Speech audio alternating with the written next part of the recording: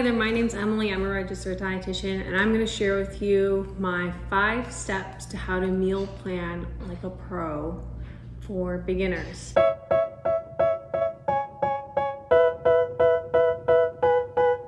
So step number 1 is to figure out what days you need to cook for. And this might sound a little bit obvious, but something we might think about or something we might not think about is, do we have plans to go out to eat during the week? Do we know we're gonna be really busy traveling a lot for work one day, so maybe we won't be around for dinner or be around for lunch? We might be out of town. Maybe we only have to cook 2 meals for the week. A lot of factors in there. So first figure out, how many meals do I need to make for the week? Step number 2 is to figure out what your meals are.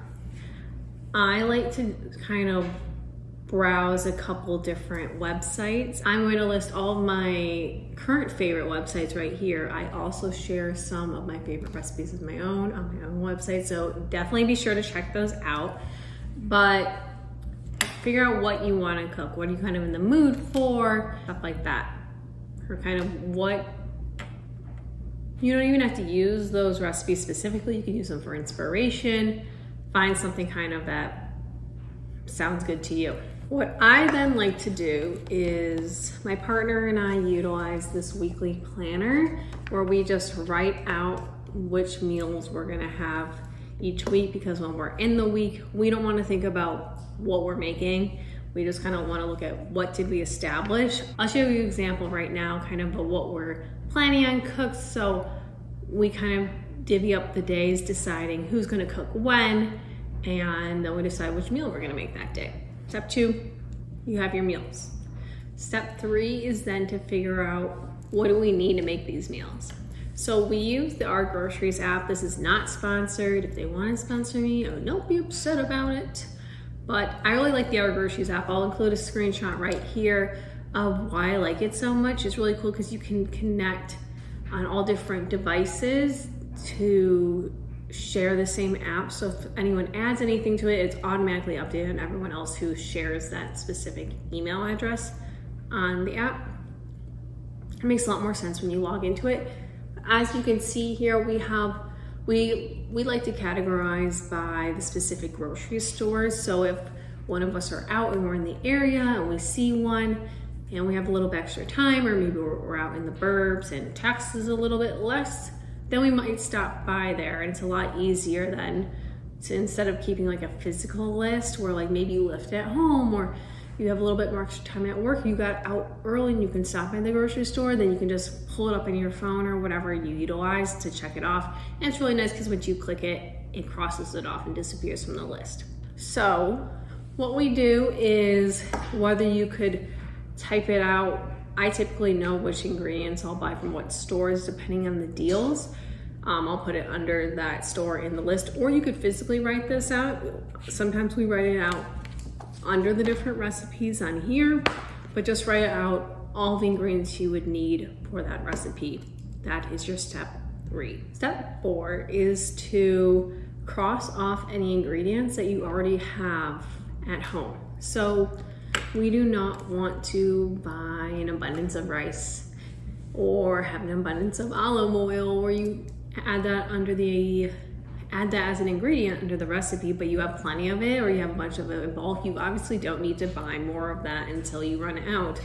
So what I would do then is look in your pantry, look in your fridge, look in your freezer, your spice cabinet, wherever you have ingredients, and compare your new lists.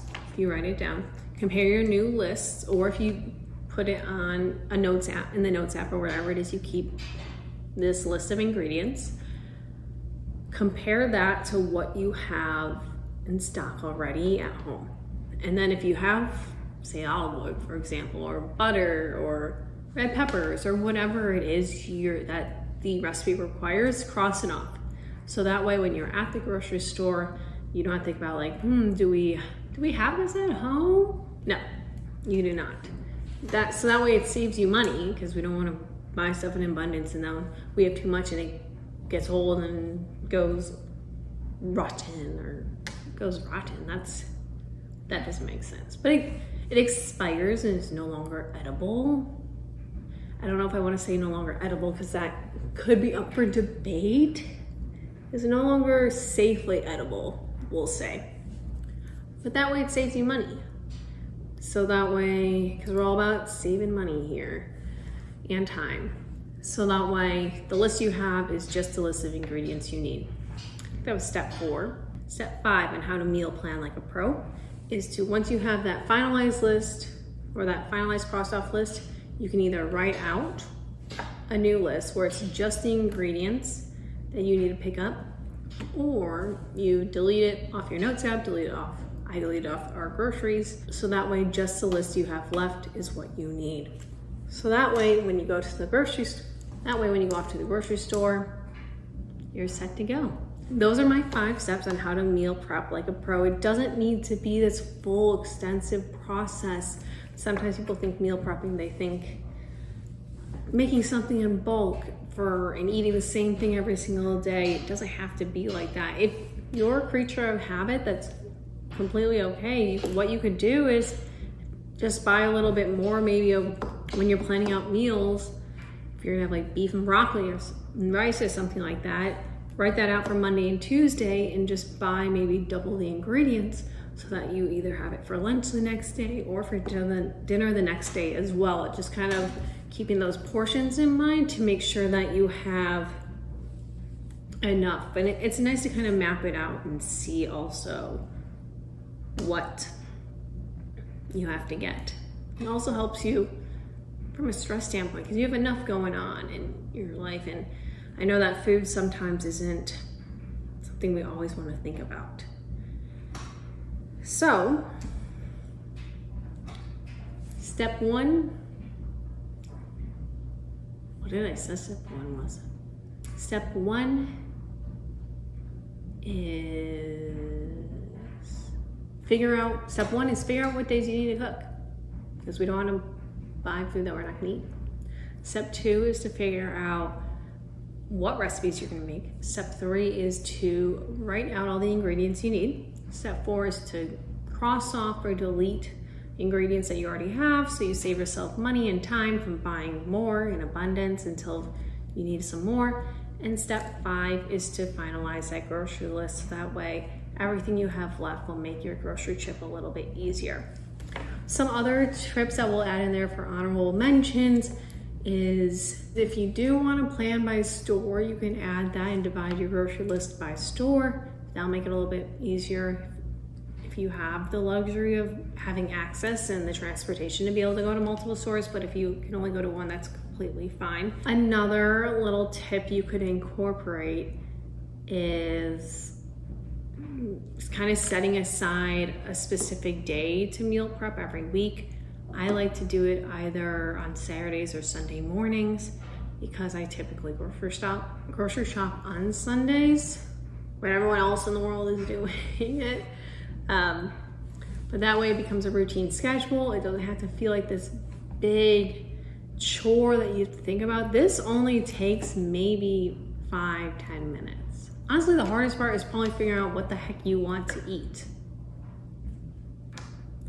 And that's when those websites come in handy. Or just maybe you have a recipes collection saved on TikTok and you can scroll through there and look through for some recipes you're interested, or maybe you have some reels saved or some YouTube videos saved that you're interested in. Definitely reference those. You've been saving them, so may as well put them to use or find some inspiration from them as well.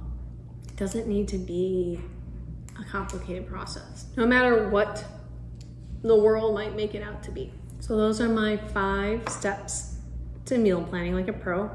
Dietitian approved, check.